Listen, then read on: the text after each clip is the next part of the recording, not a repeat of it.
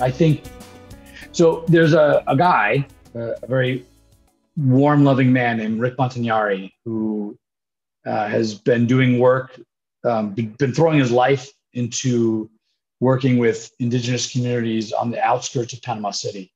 And so I was able to volunteer with Rick, and I went out every Saturday and worked, basically dug holes and put pipes together, and to bring water to these indigenous communities that were basically squatter settlements. And I think what touched my heart was not was the community's response to the work that Rick was doing. There was such a sense of gratitude, but also Rick himself, like his untiring and 100% commitment to this community.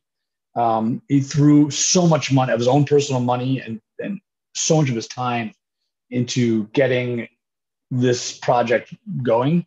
And he continues still. Like, it's still part of a passion project for him. Even when the funds dried up and he lost his major support networks, he still continued to find ways to get these communities access to basic things like water and sanitation. And that was something to me that was wonderful to watch him and to be able to work alongside him at the same time. And he's just infectious. Like, yeah, I met him at a Navy League dinner, and he sat next to me and chewed my ear off about this project. And so I said, finally, I'll come out next Saturday and I'll volunteer. And then it was contagious. Like, he just instilled in me the idea that this was a project worth doing. And then I spread the word to as many people as I could as well.